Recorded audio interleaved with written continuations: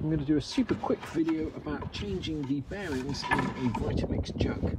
Now these blades and the whole fitting there is actually available on eBay for about £11.99 together with the tool to actually undo this. So for many people it will not be worth repairing the bearings, but for the people who are old school and people who want to save a few pounds, this video will be of interest. First thing you have to do is get this undone. Now you can get a special tool from Vitamix, or you can make your own. This is just out of a piece of wood here, cut down at the end with a hole in the end that will fit in there, socket through there, and it'll allow you to screw that bit off like so.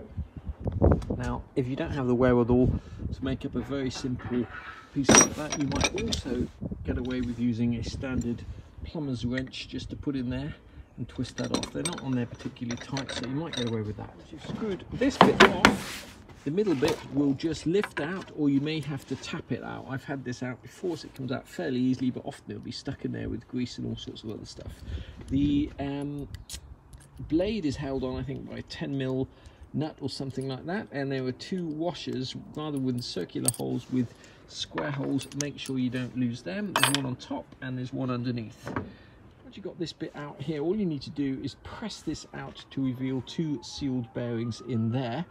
Now that bearing is no longer sealed, the top seal has disintegrated, which is why dirt and grime has got inside that bearing, which is why it no longer works. Now I'm going to actually use a ball joint press because I do work on cars and I just happen to have one of these, but you'll probably find there are other means of getting this out, not least simply whacking it with a hammer. But make sure if you do whack the top of this with a hammer, you put the nut on first so you don't damage the threads. But I'm just going to use a ball joint press because I happen to have one here. Good thing about a ball joint press is it has that hole there, which just allows you to put that in. And then this is just going to press down on there.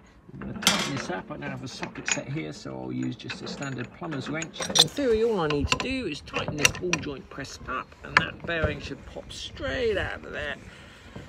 I don't think it's in there very tight.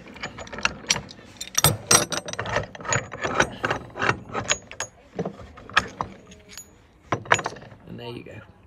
Just pops straight out. So this will come apart like this, and this bearing still needs to come off there, and the ball joint press is just slightly too big to do that. So what I'm going to do is I'm just going to bash on top of here with a hammer. But before I do that, I'm just going to actually put that nut on there because I don't want to damage the threads. Okay, and there we have it. It's all a bit Heath Robinson. I'm just using the top of a pickaxe that I happen to have here, but it doesn't matter what you use, just so you tap that through like that.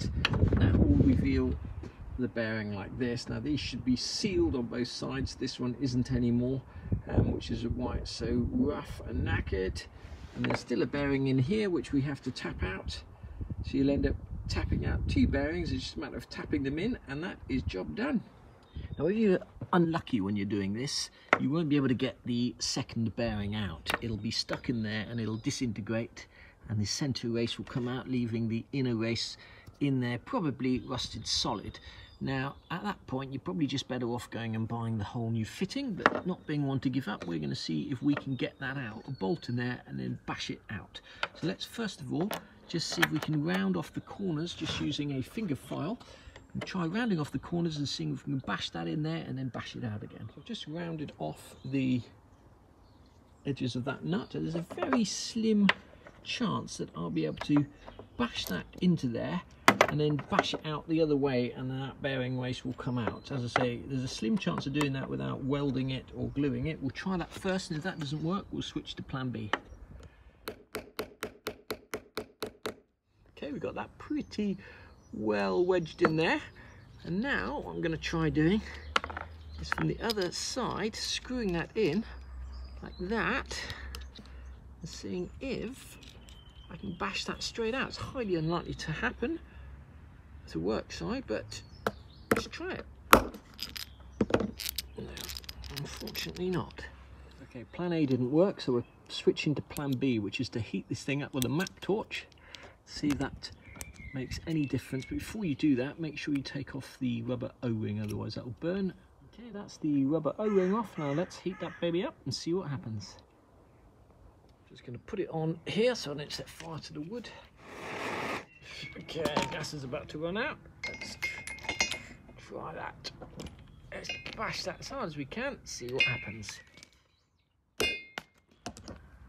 I do believe that has done it, would you believe? I wasn't holding out much hope. That has actually got that bearing out. We can now set about putting some new bearings in there, putting the whole thing back together. Where there's a will, there's a way. That's the bearing that came out easily. That's the second one that disintegrated. It's still got the nut wedged in there. And these are just standard skateboard bearings. I'm going to run down to the local skateboard shop and get some of those, bash them back in there, put the whole thing back together.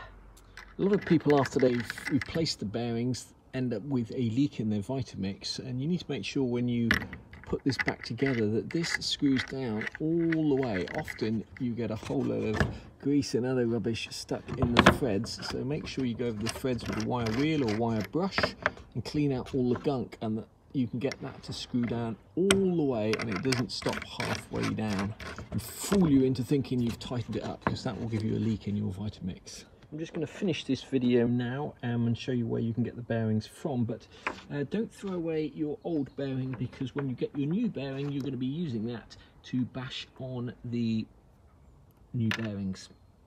There's a huge range of these bearings. If you type skateboard bearings into eBay, you'll see a ton of them. You can get 16 of them here for £5.19. So if you've got any skateboards or kids' Heelys or anything like that to fix, you can use the bearings. You don't need to do that. Obviously, if you're a commercial operation, you've got lots of Vitamixes, then you can have a whole load of spare bearings.